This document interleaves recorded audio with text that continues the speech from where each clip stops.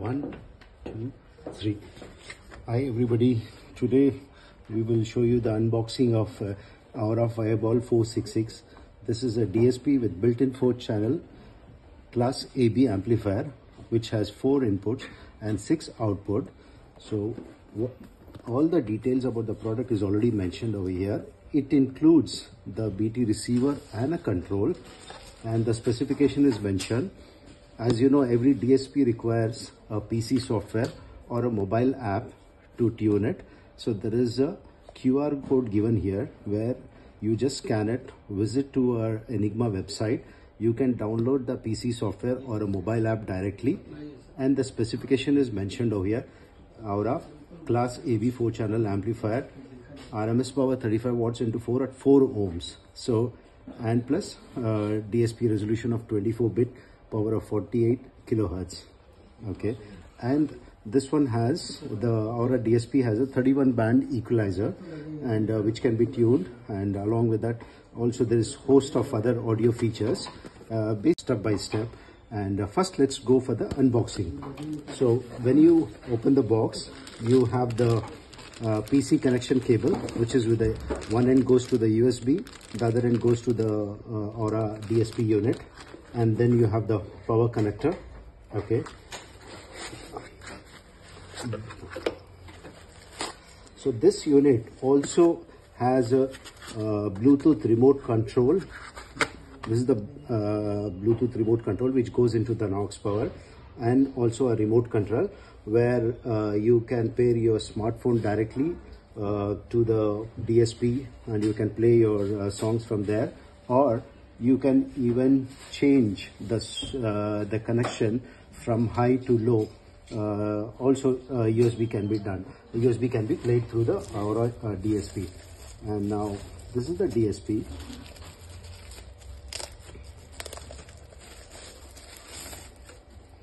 This is the Aura DSP. Okay, now let's go to the connection. So this has optical, or you call it as a toast link, and then you have the connectors and the coaxial input, and then of course you have input which is called aux-in 1 and 2, and then 6 outputs. Along with that also it has a PC input, and then you have the connectors and the coaxial input, and then of course you have input which is called aux-in 1 and 2, and then 6 outputs. Along with that also it has a PC input and high or ACC power, the way you're connecting your set, and aux-in. IR is basically where you input your infrared remote receiver control, and then you also have a USB player, a USB slot, and this DSP you can also switch on and switch off. For example, if you have connected the head unit and this DSP to so in case you want to switch off and switch on, this DSP can also be done. So this is basically the unboxing. It also comes with a manual. Along with that also comes with a warranty card.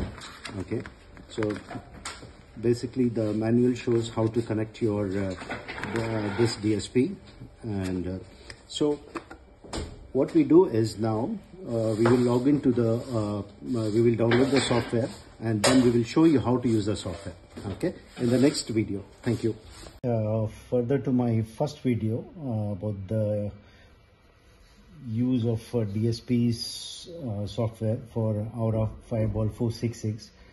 So what we can do is, first we have to go to the product, automotive audio, Aura.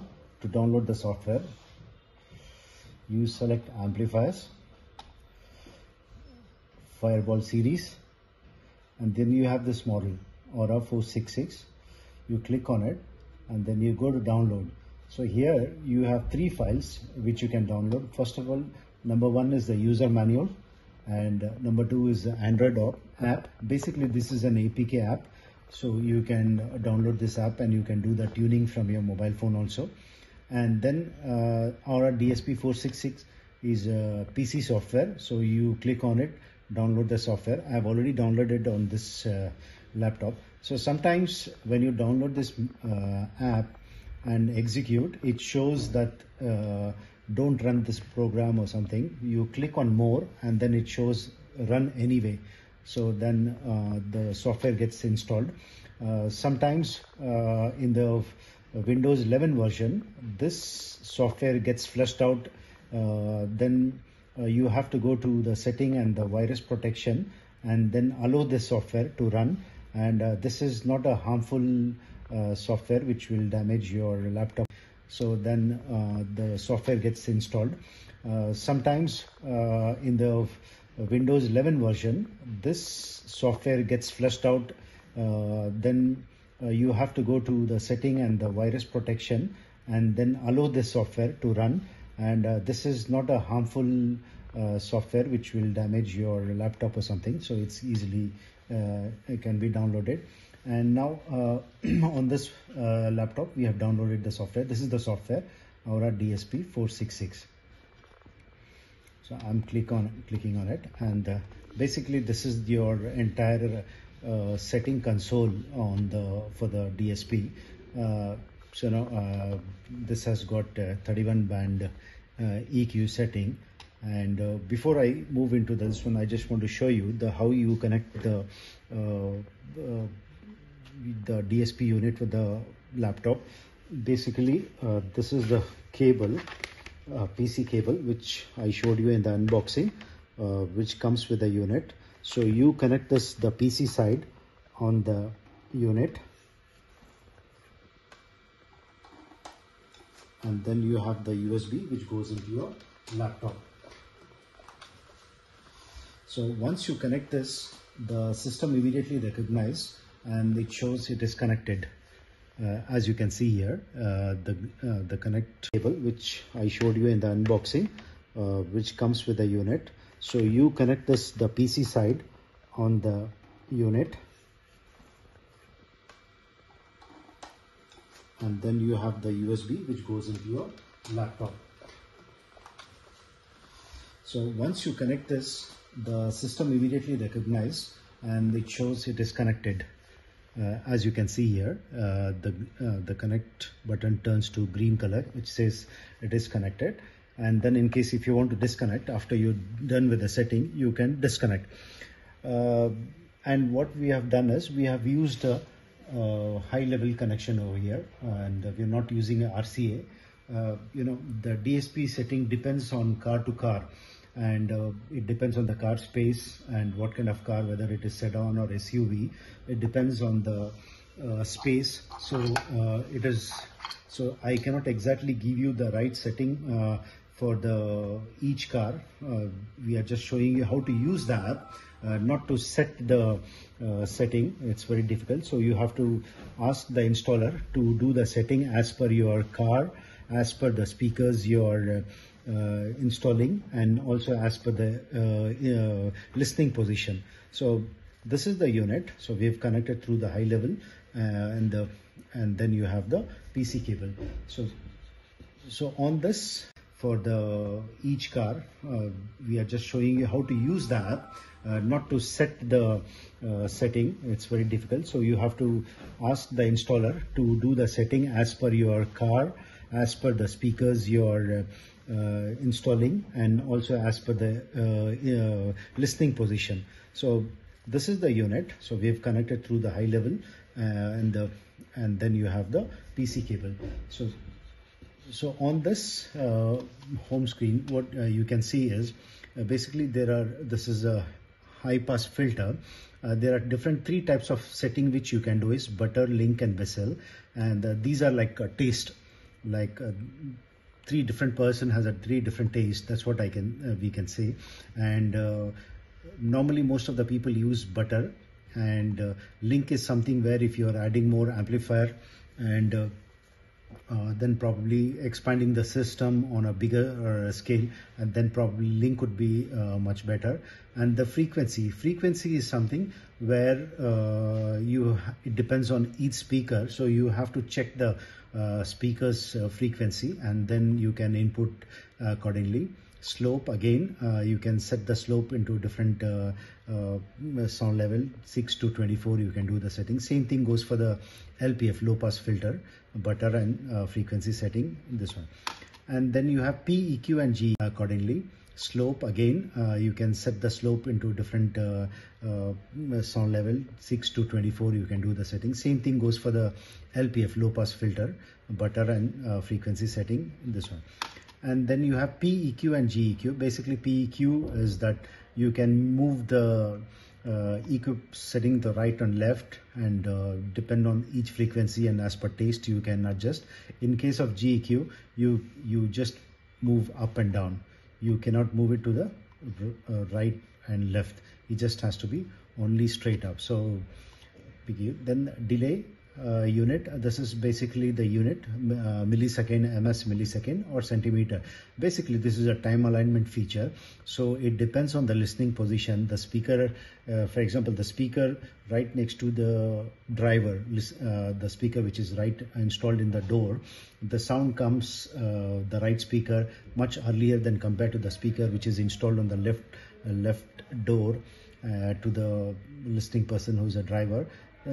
So basically you give some delay, time delay, so that the sound comes at the same time to your ears. And then this is the file. So when you do all your setting, you save the file. You can have six kind of settings. So it depends on your taste or the setting you like. You can save the files. So probably you can try this to cut off the sound, noise. And then link is again linking, basically when you do the setting for channel 1, you don't have to repeat the same process on channel 2, 3 and 4. So easily you can just select link all, and then automatically the setting gets copied to the 2nd, 3rd and 4th. And the 5th and 6th is basically for the subwoofer. So you have this for the speakers, 1 to 4, and 5 to 6 is for speakers. And now this is your EQ setting. Basically it starts with from the right hand side, super high frequencies, high frequency, mid high frequency, mid bass, and subwoofer. So depending on each taste of each person, or the whatever the speakers you have installed, you set the frequencies. So I will just explain to you the basic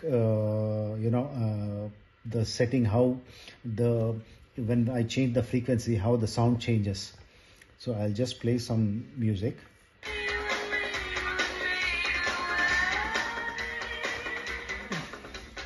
So when I change the super high frequency, you will start noticing there will be more of treble.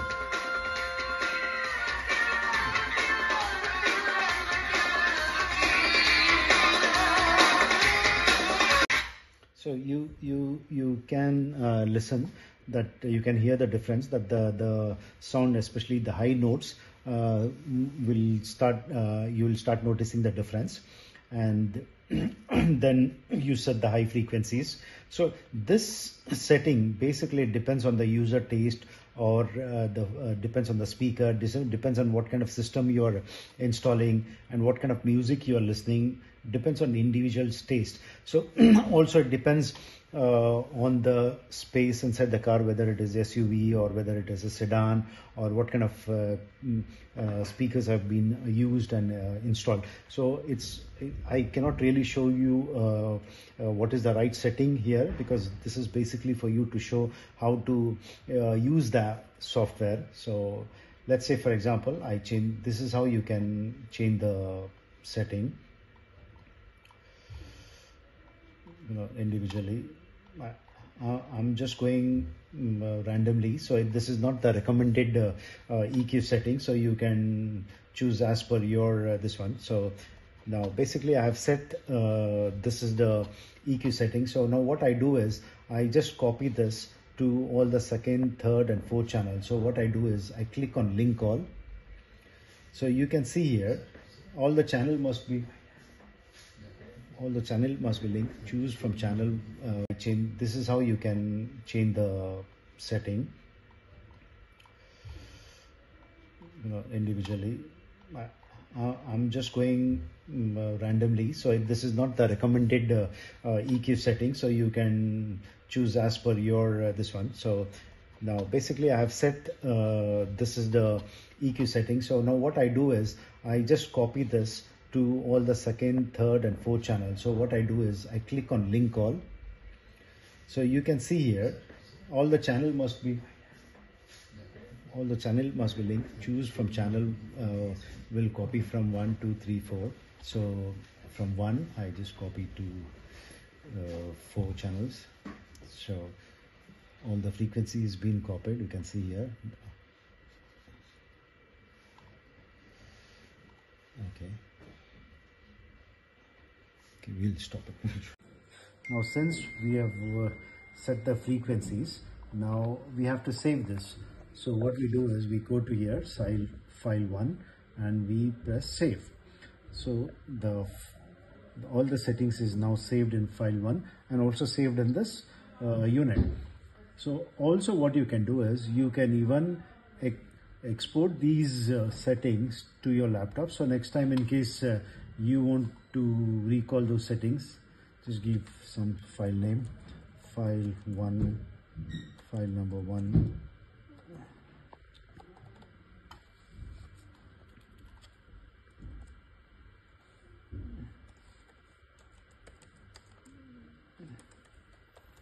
I gave a name as file number 1, setting, save. So it shows the export to file success. So this setting is also been saved on my laptop, and also these settings have been saved on the DSP. So what I do is now I disconnect. Now in case if I want to import those settings again the same procedure, connect this one, I press on the import. Here is my setting, I just press select this, open, all my setting gets imported. So another way is, like, let's say setting, I just press select this, open, all my setting gets imported. So another way is, like, let's say for example I just reset this entire thing. Let me just make it flat. Now this is flat. So I have saved the setting on my laptop, so I will call for it. This is my setting, just to show you.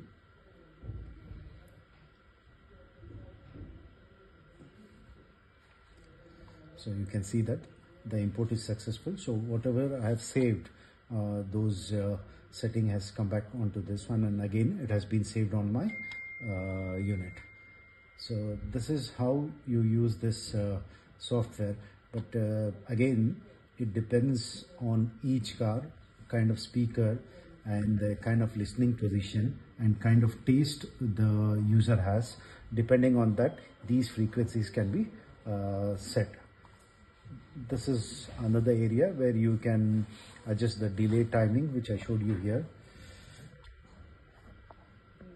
Delay, those things you can adjust here. So automatically, let's say for example I put 2 seconds delay on the first channel, you can see that 2 seconds, milliseconds delay. So these things can be also set here. So basically this is how you use the software. Thank you so much.